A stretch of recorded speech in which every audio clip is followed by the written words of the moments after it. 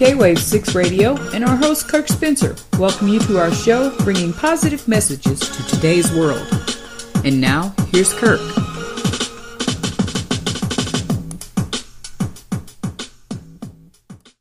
Hi and welcome to K-Wave 6 Radio. Today my guest, I'm not going to take a long time introducing her because most people know who she is already, especially if you're in business. And you couldn't miss her because she is so lively, so vivacious. The woman is driven, so on and so forth. I think that's enough of the introduction. She is also the author and the business owner of Business in Bluejeans. Welcome to the show, Susan Baroncini-Moe. Thanks for having me, Kirk. Always my pleasure, especially after talking with you before we got on air. You are, as I said, lively, vivacious, fun-loving, and you're very driven, which we're going to get into it a little bit. But as we've been doing in this last month or so, talking about people, we know what you've done already because I introduced you as Business in Bluejeans. She's an author, she's an entrepreneur, she's a coach. You can get into all that stuff later on. But what is it about you that drives you? Let's start even from childhood. I mean, just what was your childhood like, and then the build up into where you are now? Yeah, well, it's funny because unlike a lot of a lot of people in my industry have kind of that, I was living in the van down by the river, hoping I could feed my dog that year kind of story. And I don't quite have the same kind of background, that same kind of style. I grew up in a very nice family, certainly in its own way dysfunctional, but I had a pretty good childhood, and my childhood was filled with learning. And when we play games as a family, it's a great question because people don't ask me about this often, and I think this is such an important key, especially if you're a parent and you want your kid to be a great success. We played games, board games, and we played card games, and our games were always, educational games. So we had a card game called Authors, and you could still get this game. And it was all the great authors, Louisa May Alcott, Robert Louis Stevenson, all the, Charles Dickens, and it was like a kind of like a Go Fish game, and it was all about the great literature. And then we had one for musicians and composers, and we just had a lot of games that were around learning, so that my sister and I could really have our education not just at school, but really infused into our everyday experience. And so certainly we had a lot of fun too. There's a lot of playing. I was obsessed with stuffed animals and Barbie dolls. But really, quite early on, I discovered that there were things in life that I wanted, in particular bubblegum. And I really wanted to be able to buy not just, this week I have to choose my bubble gum, but I wanted all the gum. So when I realized that it took money to do that, and I was pretty young, about 6 years old, I had my first lemonade stand. It wasn't a lemonade stand, it was a Kool-Aid stand with grape Kool-Aid, because lemonade was done. Everybody had done that, and I wanted something a little different. And so I started my very first entrepreneurial venture with that little Kool-Aid stand out on our street. And I was always looking for, what could I do to earn a little bit of money. My parents were generous with us, but in fact, probably too generous because we were a little spoiled. But I think that that I always just wanted to have a little more control and a little more independence. And so I would make drawings and sell them to my parents, and make up, concoctions of shampoos and conditioners in my bathroom and try to sell those to my sister. And so I've always been in business. I've always loved business, and I've also always loved learning. Susan, it sounds like you were born into it sounds like your birth was a competitive edge. Would that be an accurate observation? Absolutely, yes. I absolutely agree with what you're saying. Yes, and that's not always the easiest thing for someone in my line of work to say, but primarily because the people in my industry, in the coaching industry in particular, especially business coaching, marketing coaching, whatever you want to call it, we are in the business of making promises and building dreams. And when, and I've had clients that that didn't have the same advantages I had. And let's be honest, look, I went to a private school. I had, lots of books around me. I had a lot of advantages. And, a certain amount of being born into a culture of understanding how business gets done in the world and at a certain level. And I think that when you don't have that background, it certainly, puts you at a slight disadvantage when you're starting out, but it's never something that you can't learn. You can learn all of those skills. And so even though I know a lot of the people, a lot of the purveyors of coaching are really interested in selling the dream and selling the hope that, well, maybe I didn't have those advantages. Maybe I didn't grow up in that kind of family, or my parents didn't surround me with books and educational toys. And, I imagine to some people that sounds like a really boring childhood, but just for the record, it was not like that. It was really fun. But I know a lot of people might, think, I didn't have that, so how could I possibly have a successful business, or how could I operate at that level or do those things? And the truth is that I have many friends and acquaintances that I grew up with who had the exact same background I had, and they have not done the things I've done. They're still kind of trying to figure it out. And so it's not about having the advantages, although I do think that my background is an advantage. But it's not about having those advantages. You might have other advantages, but I'm not who I am today simply because of the advantages I experienced in life. I'm who I am today because what I do is really important to me. The work I do matters to me enormously. And really, in terms of the book, I wrote the book. It's a great marketing tool for me. It's nice, but I wrote the book because honestly, there were a lot of people who came to me who said, I really want to hire you, or I want to take one of your classes, or I want to, whatever, but I can't afford to. And it's that kind of conversation that always breaks my heart. Everyone should be able to afford that. Everyone should be able to afford the kind of help they need if they want to be entrepreneurial and have a successful career. And it drove me crazy how many conversations I had like that. And so I wrote the book largely because I had too many of those conversations, and my heart got broken too many times hearing people with good ideas and big dreams and knowing that I couldn't help them because, in business, I can't do it for free. Occasionally we'll take on a pro bono client when I think that I really can't have an impact, but it's not something I can do on a regular basis from a financial perspective. So I wrote the book so that, people who didn't have the money to hire me initially could at least have a lot of the same exercises and homework assignments and experience that, wouldn't be quite as rich as, as actually doing the work together, but would certainly give them the information they need. Now, what they choose to do with it, that's up to them. But I do think that, I have advantages because of my background, but I also think there are an awful lot of people who don't have those advantages, who've proven again and again, you don't have to have the background. Does that make sense? Yes, it makes sense. Matter of fact, I'm listening to you and I'm smiling from ear to ear like the little Chessie cat, as we always grew up with knowing. Because I'm listening to you, and I had written down just about that time that you went into It Breaks Your Heart because people can't afford what you're talking about. But what I had just written down was important to you, the business, because it's not for you just to earn money. And a friend of mine who's also a business coach, and he and I are friends, I had him on my show last year when I was running a show by a different name, and he invited me to one of his webinars. And what he had written down was, he was talking about, he's recruiting people in for his classes. That's what it was.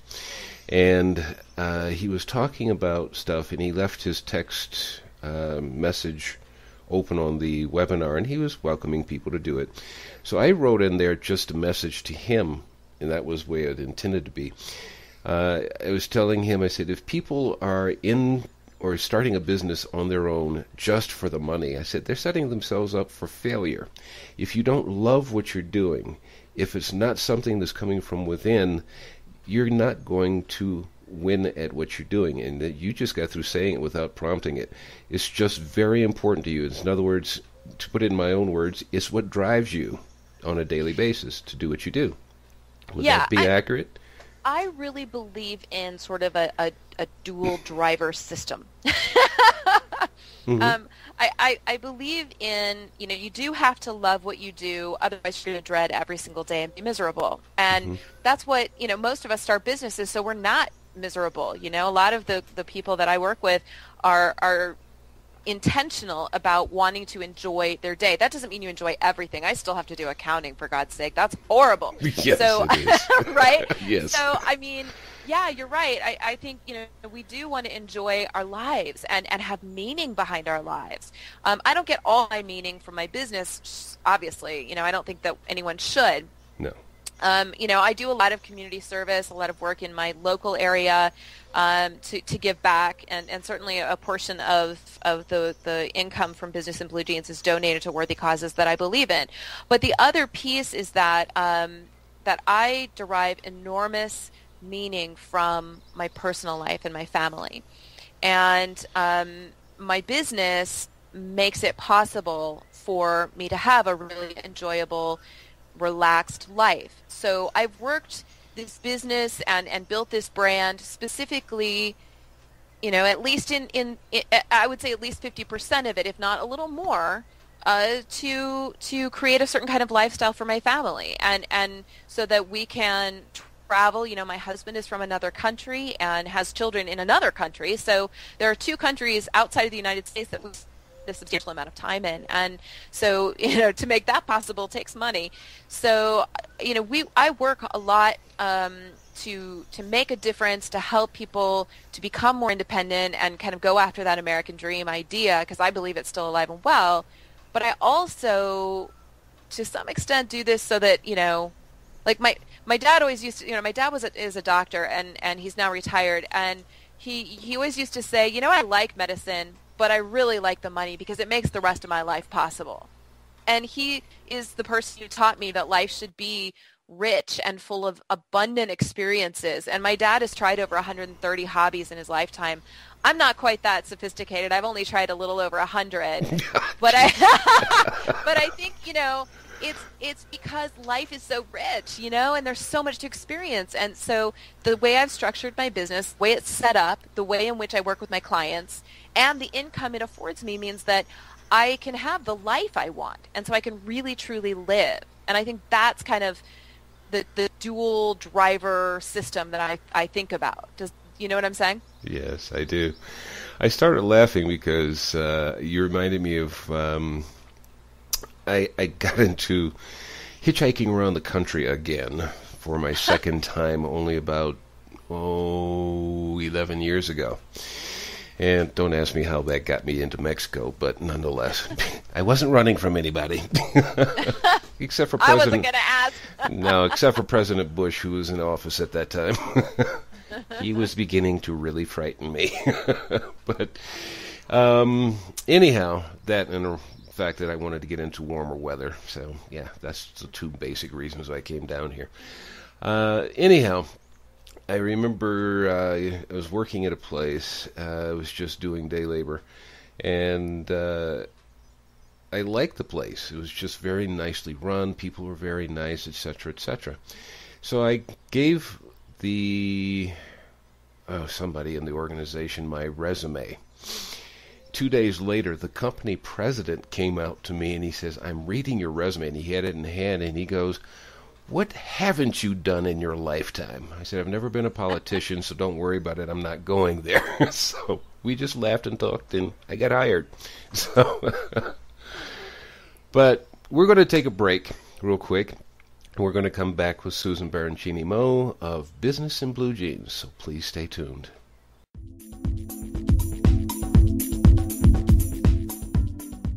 Hi, I'm Doug Harold. You're listening to the K-Wave 6 Radio with my friend Kurt Spencer I'm with Time and Eternity, timeandeternity.net. I'm really glad you're listening to K-Wave 6 Radio. Hi, this is Pat Kammer, author of Love's Voice Changes You, Book 1. And I now have Book 2, which is called Hello Awesome, Message from Spirit in Pat's Patters. Buy your book from Amazon.com.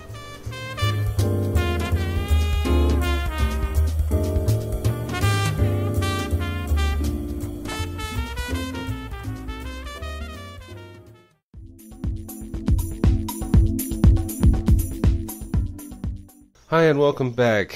Again, my guest today is Susan Baroncini-Moe of Business in Bluejeans. When we left off before the break, we were talking about quite a lot of stuff already. But we were talking about how her father had over 130 hobbies, and she hasn't gotten quite there yet, but she's still young. So, so she has the ability to get there. And as some of my other guests have even said, it's just a point in life. It's not saying that you have to find on one thing to focus on and do that only. That might be, as Susan is doing and many others, this is your focus for your life and your income, but that doesn't mean that you can't venture out and do other things. As Susan said just a little while ago, she's active in her community. She gives to charities that she likes and supports, and there's always something going on in life. So, in other words, learn to enjoy life, enjoy your business, and then I'm going to shut up because I'm starting to give away to the end of the program. Anyway, Susan, go right ahead. No, I think that makes a lot of sense, though. I mean, you know, I remember when my stepchildren came to visit for the first time, and they spent summers with us. They live in England with their mom, and although my 17-year-old is now my stepson is coming here to stay for a while, so we're going to actually have a kid in the house for a couple of months. So that should be really fun.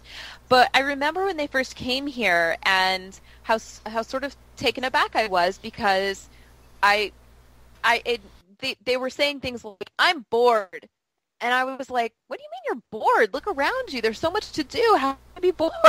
I had forgotten how kids needed to be entertained a little bit, and so that was really an eye opener, and I think that it was an eye opener for me in terms of my own philosophy of life, because I don't remember really ever being bored. I don't get bored. If I am in an airport waiting for a flight, I could be reading on my iPhone or my iPad, or I could be reading an actual book, which I prefer, or, look at the many people around that you could be looking at. People are so interesting to look at. And, so much to experience, and just going outside and getting a little sun, or trying a new hobby, or, tonight I start knitting a new Afghan. And, it's silly, there's so many little things, but I think a lot of people are scared to try things because they're afraid they might fail. Every time I try a new hobby, yeah, I totally might fail, but it's going to be so much fun. So, I really enjoy the process. And here's the other thing. I read this great book recently called Go Wild by Dr. John Rady, and I interviewed him on my podcast because I found the book so unbelievably compelling. And he talks about how these enriching experiences in life actually make us smarter, and it makes our brain work better. So the more variety you bring into your life and the more things you try, the smarter you'll be. And I heard that. I was like, oh, this is awesome. I want to be smarter. Yes. Oh, yeah. Oh, yeah. Well, see, I say this kind of tongue-in-cheek. I was kind of sometimes that nerdy kid because I would sit down when I was 18 years old, out of high school, didn't have to do this, and I sat down with an encyclopedic dictionary and learned all the prefixes and suffixes, what they meant, and went on and learned some other stuff straight out of the dictionary. The only problem that came from that was when I started talking to other people after I learned how to use words better, was, it sounds really nice, but I don't understand a word you're saying. So that had its drawbacks. I'm mad. Oh, yeah. But it comes in handy when you go writing, because if people are saying, you need to dummy it down, I said, that's not the idea of writing. It's not to dummy people down. It's to actually to lift them up. So let's just stick with that. But anyhow, one thing I want to say extra to what you're talking about with your stepkids, coming in and saying, I'm bored. The thing that I used to do was... well, let's see. By the time I was in my mid-20s, I had already hitchhiked around the country my first time. I had lived out of country a couple of times already, or two or three times. And I'd been to college some, and I was going out one night to a party. It was a house party during the week, so it wasn't one of those weekend things. And my mother, she comes from a very... rigid background, put it that way. My father's a little bit more liberal, or in that case, a lot more liberal. I was going out, and this party was starting around 9, 10 o'clock at night. I wasn't going to stay out for too long. And my mother's having a fit, and I'm just kind of like, yeah, okay. And I'm on my way out the door, and she's calling my dad, John, come over here and tell him he shouldn't be going out to a party at 10 o'clock at night, and da-da-da-da.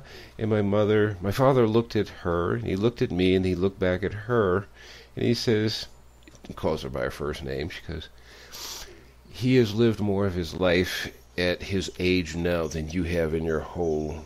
I forget, it was 50-some years or something like that. Oh, my gosh. And she just kind of looked at him and went, oh.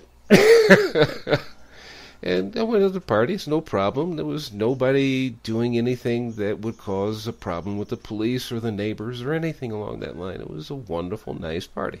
Just people in their early to mid-20s.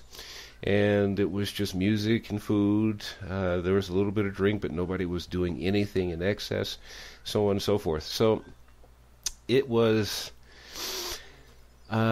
just that which my father knew and supported was just the fact that I will go out and I will take care of myself because I've already lived out of country, I've hitchhiked around the country, etc., etc. So... Yeah. I don't know if I deviated too much, but yeah. No, but the great thing is that as my stepchildren have grown and evolved, they have learned how not to be bored, and I don't remember hearing that since that summer. I think it was that summer where they learned how not to get bored and how to experience the world around them. There's just and to see the richness, and so. Yeah, I think it's funny, we learn so much just from watching kids and experiencing them, and they learn from us too, so it's a good balance. Oh, yeah, definitely. So, tell us, what was your, you kind of jumped right into where you are and what drives you, so tell us a little bit more about, say, maybe your high school and your college years. Oh, what was that like for you? Well, I thought that I was going to be.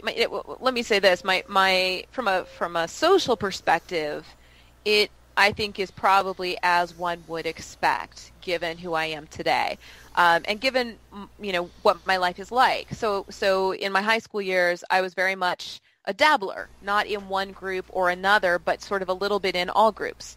It was very important to me to have an enormous amount of variety and in my friends, and to have a diverse collection of people that I surrounded myself with, to kind of capture both, there's that idea that, you are the average of the 10 people you spend the most time with. And I always think that's kind of a odd way to look at friendship. And I try not to look at friendship that way. I like to have friends that pull me up, friends that are kind of where I am, and friends that are people I can encourage. And so I kind of did that in high school as well. And I think that high school for me was also very much an exploration of, interests and ideas. I really thought as a high school student, I was convinced, and I think everyone was convinced, that I was destined to be a violinist, and I was going to be a violinist most likely in an orchestra, I don't know. I don't have perspective on really how good I was other than I had a scholarship to college. But I think that, I mean, maybe I would have been a soloist, but more likely a violinist in an orchestra somewhere teaching violin lessons and things like that. And I had been playing since I was 6. And back then that was a big deal because they didn't start any earlier. But I thought that's who I was going to be. And when I went to college, I went to a very small liberal arts college here in Indiana, and it was a very conservative college. It was largely Greek. And so because I had no interest in pledging a sorority, that school was 98% Greek. So Wow. I was that little tiny 2% that said, no, sorority life is not for me. And so that, plus, I got to college, and having been the big fish in a small pond, and then I got to college and they said, we think you might be a great a violist, which if you've played violin for, your whole life, and then someone says, we think you might like viola. Viola is a great instrument, but that really, from a cultural perspective, is a whole other ball of wax, and it's also a whole other clef on the music staff, and so it's a whole other thing. And so I kind of, along with that happening, as well as some family stuff happening, that's about the time my parents decided they were going to get a divorce, and so my whole sort of like safe, stable world kind of in a very first world problems kind of way kind of came crashing down around me, and I really had a lot of uncertainty around who I was and who I was going to become. And so, I felt a lot like the stability of the ground beneath me had wavered substantially. And so that kind of spurred several years of searching. And I spent, I like to say that college took me 4 schools in 6 years. And so I ended up graduating 6 years after I started, and with my degree in what was technically called law and society, but was really just a sociology degree with an emphasis in criminology. And I know it's a very weird thing to say now because it's so different from where I am now, but you'd be surprised. But and in fact, my senior thesis project was conducting qualitative research in Indiana state prisons. So that was fascinating.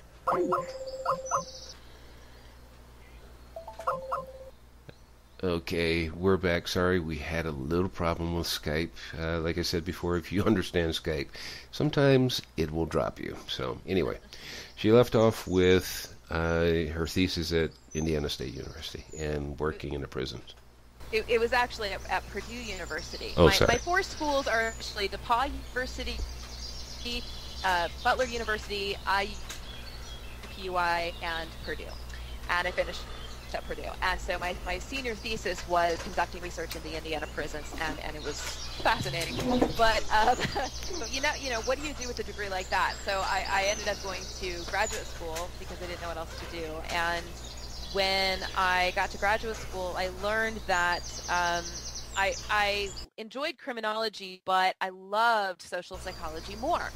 So that's really what I began to pursue, and what I pursued with a vengeance. And my master's thesis focused on digital communication, because it was really a time where the internet was sort of, this is how old I am, it was sort of new. And so people were just starting to use emoticons, this little, the colon with the parentheses as a smiley face. And so my research was really focused on the impact of that kind of communication. And I was definitely ahead of my time back then, but the reason I was ahead of my time is that I was paying my way through graduate school by teaching web design and development in this really high-level tech support department in the campus. And so I taught faculty, staff, and students how to create websites and do graphics and all of these things. So that was really, that plus teaching social psychology classes was really how I developed my understanding of good pedagogy, which I use today, and teaching is a big part of what I do. So that was a really useful lesson. But But as happens, I was recruited out of the university. The university asked me to stay on once I finished my degree, and I did, and continued doing the same work. And then I was recruited to move to Des Moines, and where there's a surprising number of magazine publishers in Des Moines, and so they recruited me to help them take their printed content and turn it into digital content online. So I moved there, and I was doing that for a while and consulting and having a wonderful time when I got carpal tunnel and had to figure out what I was going to do from there. And the doctor pretty much said, you're at a point where if you stop what you're doing now and change careers, you'll be just fine. But if you keep doing this, you will have surgery probably many times over in the course of your lifetime and career. Well, I'm not a fan of surgery, so I changed careers and embarked upon the path I've been on for the last 15, 16 years. Wonderful. We're going to take a break, and we're going to come right back, and we're going to kind of review a little bit, and then I'm just going to just give Susan the reins and just go for it, girl. So anyway, stay with us. We'll be right back.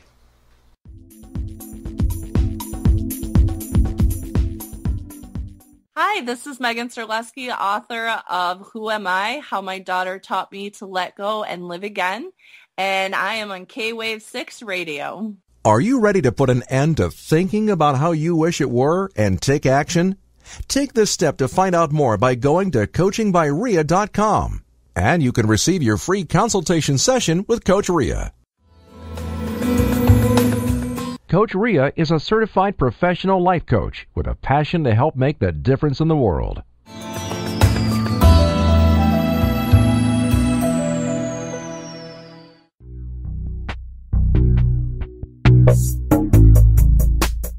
Hi, this is Amy Young of JSJ Phone. We are providers of junior iPhone, iPad, iPod, also Samsung, Sony, Nokia parts and accessories at very good quality and low prices. We sell to individuals, and companies have 3 to 5 days delivery time by DHL or UPS. We do delivery in 24 hours after payment confirmed. For more information, see our website www.jsjphone.com www.jsjphone.com. Contact me, Amy Young, mailbox emy@jsjphone.com or by phone 0086 134 1869635 by Skype emy.yang2012.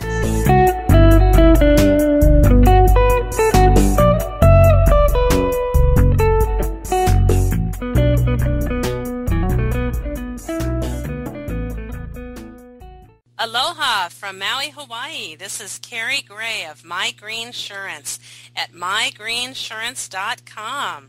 Thank you for joining us. We're the first co-op for alternative medicine health coverage. You're listening to us on kwave6radio.tk. Aloha!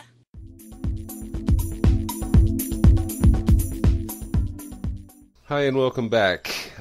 Before we went on break, Susan has told us about how she went from violinist to, I forgot all the steps you had in between, graphic designers, website designer, teacher, etc., etc. So keep going. I'm learning more about you as we talk or listen.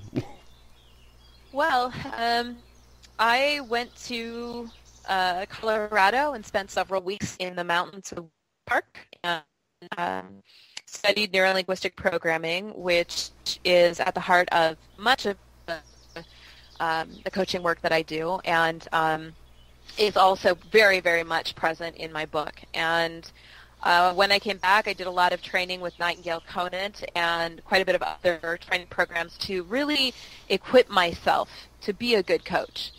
And so I learned a lot about, they make you learn a lot about yourself. Mm-hmm. But I learned a lot about myself, and I learned a lot about other human beings, and embarked upon my coaching adventure.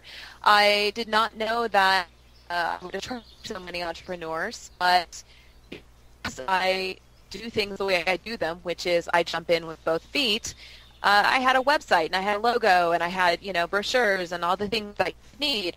Those things seem like most people have them, but a surprising number of people back then did not know how to do those things, and it wasn't so easy to get them done.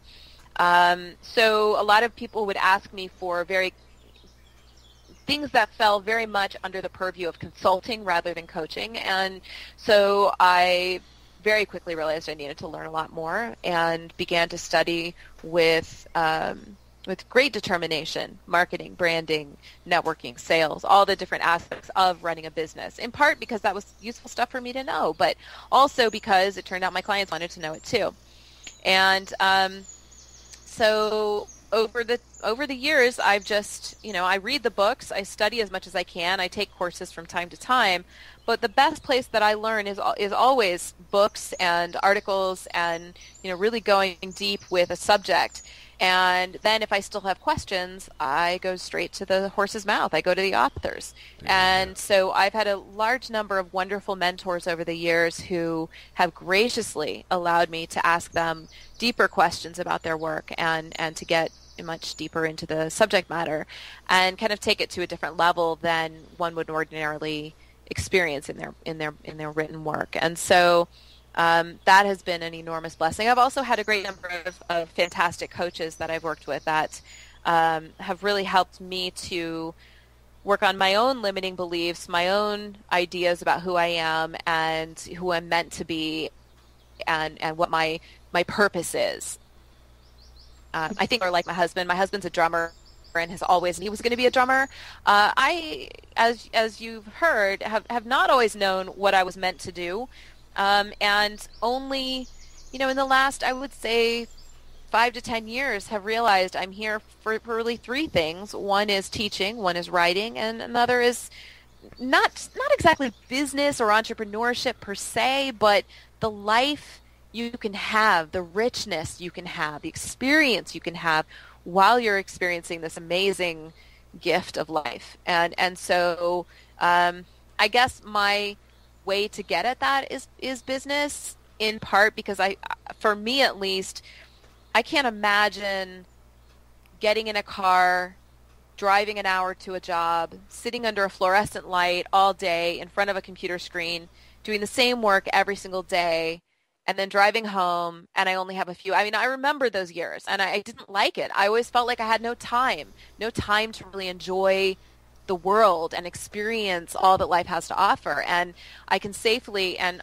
completely say that now, with my business where it is and where it's been for the last five years or so, I would say, because the economy did hit pretty hard, I'm not going to lie. The recession hit pretty hard, but it hit all small business owners. And so, we had to find ways around that and avenues for managing that. But I would say in the last 5 years or so, I have felt enormously stable and comfortable and have really thoroughly enjoyed the world around me. And that has been, just a really great thing. So I think that's really my business. You have the space and the time, even though you're working a lot, you can manage that whatever suits you best. And so, I work hard, but I work smart. And so, that might not be the most grammatically correct sentence, but that's how I am. And so when I'm working all in, and when I'm playing all in. So that's my story, I guess. I mean, that doesn't bring you totally current, but that's kind of the deal. I don't know. What else do you want to know? Well, actually, I have 2 questions. Part of the second one actually is what you started into, and I'm going to get to that in just a moment. But you were talking about working that 9-to-5 job, working in a cubicle per se, under fluorescent lights, and you hated it. And elaborate on that one a little bit, because I do have a question I want to go with that one. Well, I actually loved the work. And I love the work I love technical work. I do. I love cooking. I love seeing something that I've created come to life. I love that, it's something that I can do that a lot of people can't do, and I can do it quickly and for fun. So that's how I do it now. But I don't get involved technically in client projects anymore, but I'll do fun things for, a friend's band or something. Yeah. But that's just to keep the skills sharp. But I liked the work. I just didn't like being under someone else's thumb. Mm-hmm. And having someone else control when I could go to lunch, when I could leave, if I was expected to stay longer. And the thing I really didn't like was that one of the companies I worked for was privately owned, and it was an entrepreneurial kind of company, meaning that they put a lot of importance on coming up with ideas and owning the ideas. Mm-hmm. But the thing is that there were no real rewards to those ideas. A lot of companies now have this entrepreneurial concept where if you come up with an idea as an employee, the company certainly, will benefit from that idea, but so will you in certain ways. And I support that completely, especially for people who are getting their feet wet and, that they're not quite ready for the risk or not quite ready for, all of the work that comes into it, and not quite ready for, maybe they don't have enough experience to do it. So I think it's a great concept, but back then, this company didn't have any of that. It was just come up with awesome ideas and we're going to benefit from them. And I guess I really didn't love the idea that I would come up with some awesome idea that would ultimately just buy my boss another boat. I just thought that is horrible. Mm-hmm. I want to be the one who gets the boat if I come up with a great idea. And so that was really the part I hated the most, and lack of control of my own life and my own time.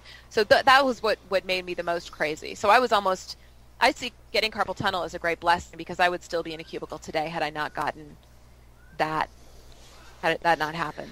There you go. And then we wouldn't be hearing you talking like you are now, which I'm enjoying. And which probably kept you in my mind from seeing your website some time ago. I don't know how long ago, a couple of years ago at least.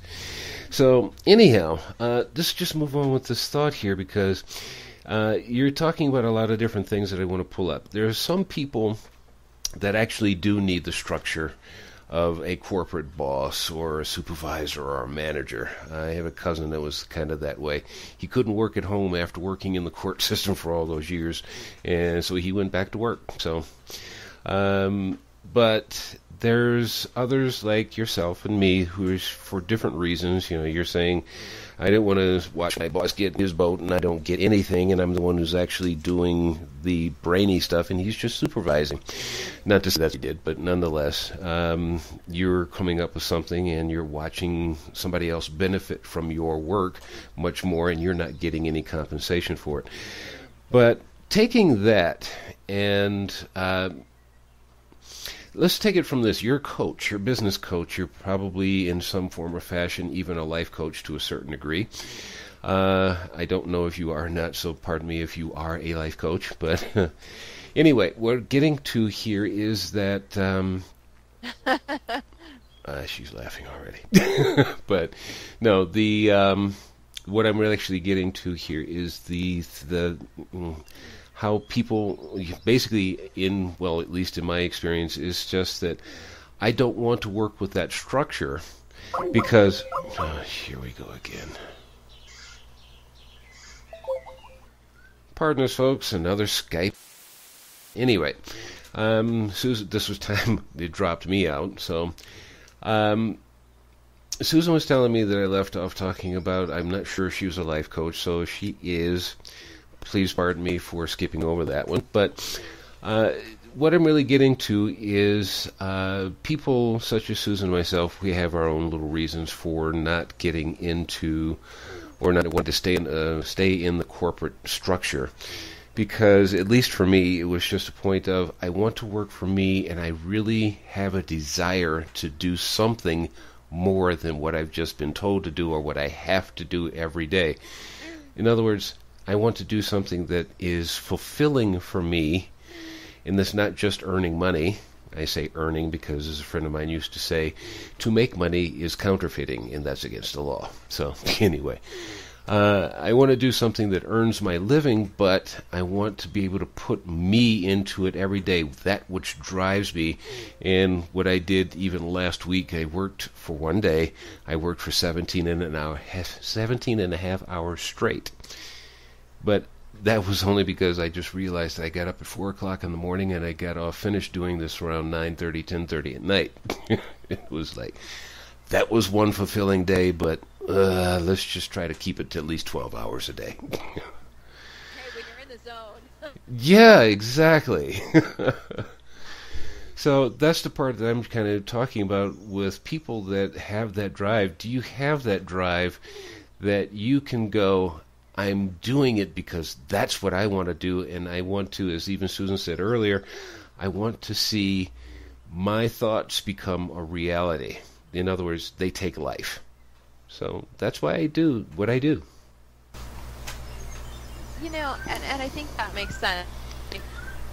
And you're right, there are people that need that structure and also want the responsibility. And it is an enormous responsibility when you have an employee that are dependent on you and you do your job so they can have more to do to feed their families.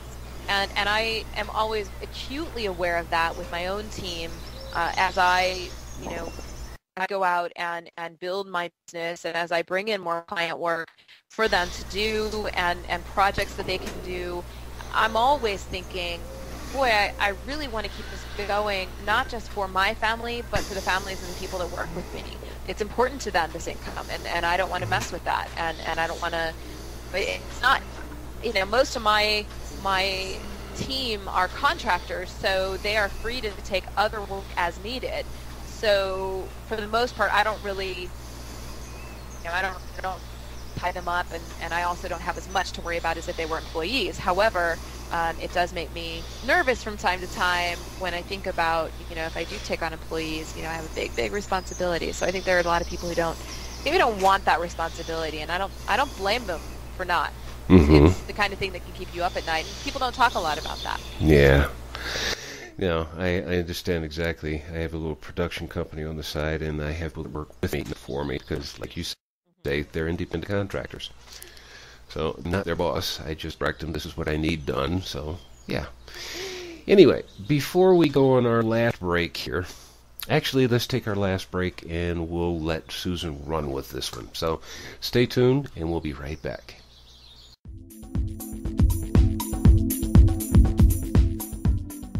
Hey everybody, this is Jason Pockrant of Live to Give over at jasonpockrant.com, and you are listening to K-Wave 6 Radio. Do you get writer's block or tongue-tied when you try to write or talk? Need a wordsmith for a script, article, or research paper? Let K-Wave 6 Productions help you with all of your audio, visual, editing, and language translation needs for your business or hobby. Does the thought of creating a website give you chills? We also have webmasters to help you with all your website needs. Remember K-Wave 6 Productions. www.kwave6productions.tk or email us at info.kwave6productions.tk.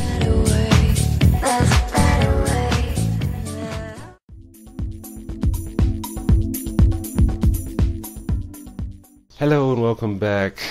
This is our last segment of our show today with Susan Baroncini-Moe of Business in Bluejeans.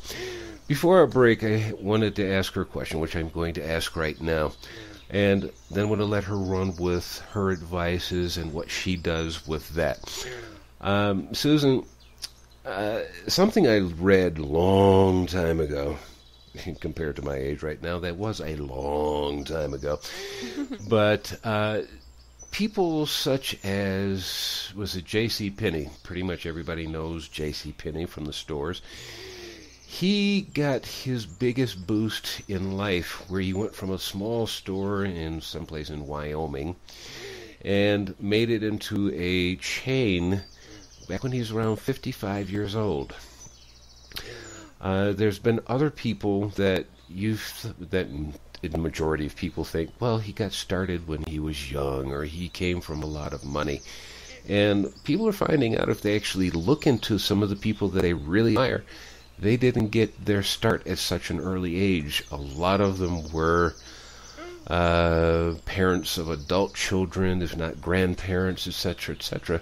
People that just actually took their time, or they found that niche that they really enjoyed later in life. So in other words, it's not too late to get started. Mm-hmm. Can you take it from there? Yeah, I'm a big fan of that, and I absolutely think it's never too late. In fact, Colonel Sanders started Kentucky Fried Chicken with his first Social Security check. Mary Kay Ash didn't start the Mary Kay empire until she was maybe in her 50s. You know, and I myself didn't really find what I'm doing until in my 30s. So, you know, I really think that, you know, a lot of that idea that, you know, it's too late for me, or I can't do this thing because I'm too old. And it always strikes me as well, I think in part it's because of the way that my dad is. And my dad is, right now he's 81, and he got a big tattoo when he was 75, and he just this whole shoulder thing with a tiger. And I asked him, why did you get that tiger on your shoulder? Why did you choose that? And I had to go with him for the sittings because I was terrified that he was going to go into a diabetic coma. And so when I went with him and I was sitting with him, you know, getting this tattoo, I said, why the tiger? And he said, because that's how I see myself. He said, you know, that when people look at me, they see a 75-year-old man, and I'm old and I'm wrinkled. And the thing is, though, I'm still in the fight, and I am still very much this tiger, and this is how I see myself. And then, of course, he went, "Arr!" So, you know, I think that you always want to think of yourself as in the fight. You know, you're not, unless you're dead, you are still in the game. Yes. So indeed. It's never too late, and you can always be that tiger. You can always be in the fight. Yeah, definitely.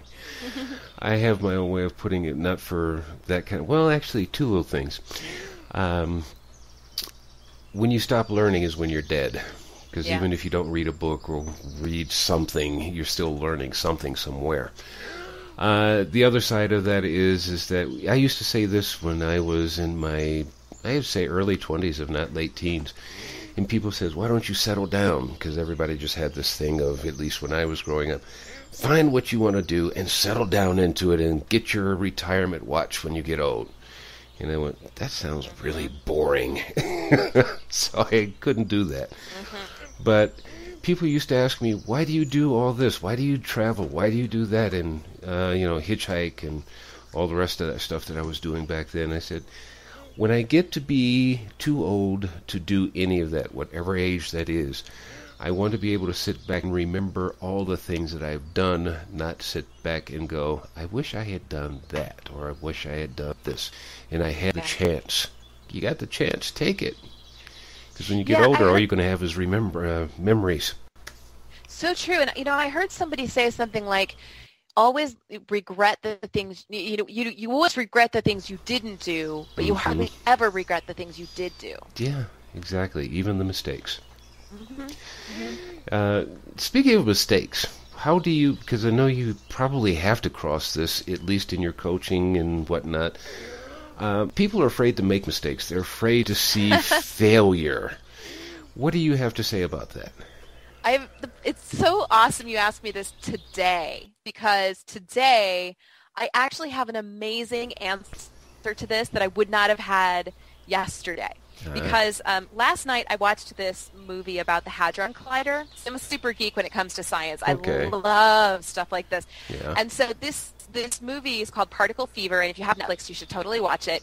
It's a documentary about how they were looking for the Higgs boson, and they were trying to, God particle. And so it was all about, these thousands of scientists from all over the world coming together in CERN to build this enormous machine, biggest machine in all the world.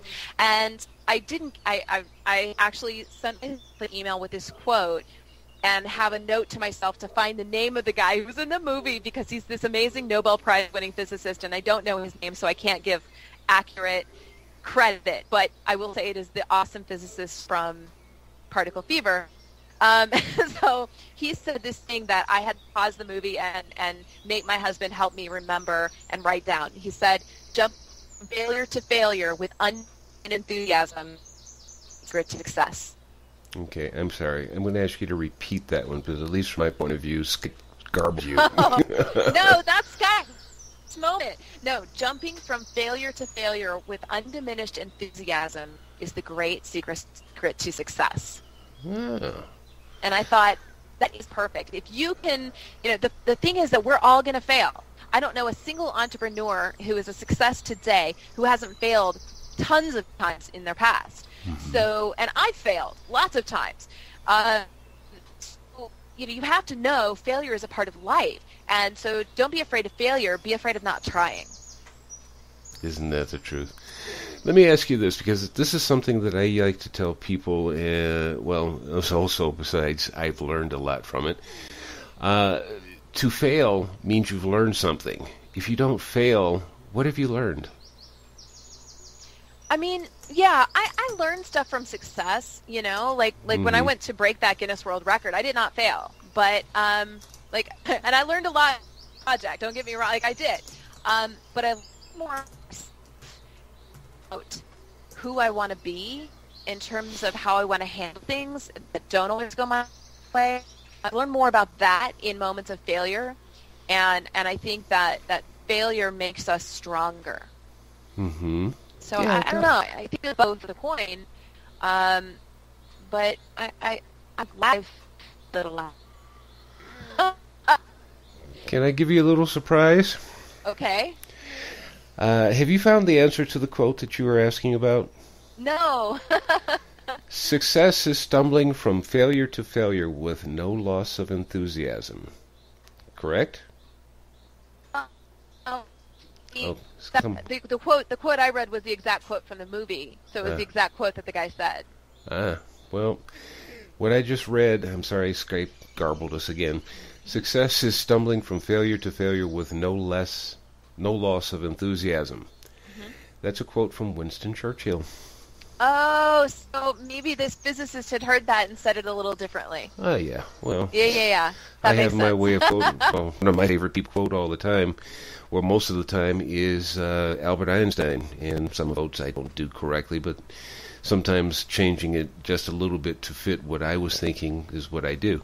But I also admit to that I did that. So. Well, I don't know. This guy was, I'm sure, there was a lot of editing, and so he probably said, Winston Churchill said that. Yeah, who knows? Well, that's just a wonderful thing about the internet. There's something that I always say with people all the time. If you don't know the question, you'll never get the correct answer. Mm-hmm, mm-hmm. So I learned to ask the correct questions. At least I try my best at it. As in closing, actually, you've got about 5 minutes to do that. In closing, what words of wisdom would you love to share with us? Because it has been a pleasure listening to you. Gosh, thank you. It's been a pleasure being here, in spite of Skype. I don't know. I'm not sure. Wisdom. I don't know. I guess. Don't be afraid to try things, and don't let a fear be the thing that gets you in the way, because, I don't care who you aspire to be or who your role models are. I guarantee you we're all scared. It's just what we do with the fear that matters. So, everybody who's a success in life has been afraid at one point or another. I'm afraid all the time, but I still get out there and I make myself do the things that scare me the most. Like recently, cold calling was something I experimented with just as a new line of business opened up for us. And, making those phone calls was really scary for me because I don't like doing them. And I'm afraid of, that people saying, I'm not interested, and hanging up when I'm not a telemarketer. Like, I'm as far from a telemarketer as you can get. But I make myself do it. And I do it twice a week just for an hour because I want to not be scared of that anymore. And the more that you stretch yourself, and the more that you try, and the more that you make yourself do the things that make you uncomfortable, the more likely you are to be a success.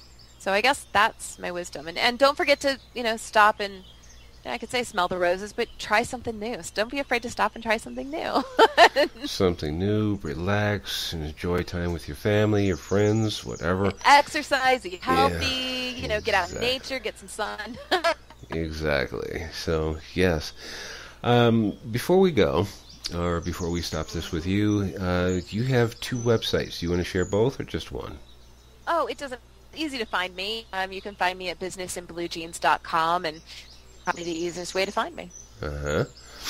Yeah, the other one is just your name. Yeah, SusanBaroncini-Moe.com. Good luck spelling it. That's why I just give businessinbluejeans.com, because it's so much easier. Yeah. Besides, there is a dash between Baroncini and Moe on your personal site. So, Anyway, Susan, it has been wonderful having you here. I'm sorry, I know that you have to get going here pretty soon, but I definitely appreciate your time, and you have an open door to come back to the show any time. So just let me know when you want to come back. If you have something you want to share, etc., just let me know. And who knows, I might give you a call somewhere down the line. I don't know. I'm not going to say when. We'll just see how it goes. Okay. Thank you for having me on. It was a real pleasure. Oh, thank you very much. Now, as closing, everyone, I just have to make a couple of little announcements here. RadioGuestList.com is where some of my guests from. They just wanted a little plug there, so that's them. If you have questions and comments or even suggestions for the show, please contact us through the website, the contact page, or info@kwave6radio.tk. You can also listen to all our shows and links via our homepage. All listening venues are computer and smartphone friendly, so you can listen to them on whatever you want to there. And they're also downloadable, and all of them come for free. So thank you for being here, everyone. And Susan, if you're still there, thank you once again. And I guess she's hung up. So thanks, everyone, for being here, and be well. See you next time. Thank you for being part of our audience. For more information about K-Wave 6 Radio and the services we offer, go to www.kwave6radio.tk. Have a wonderful day.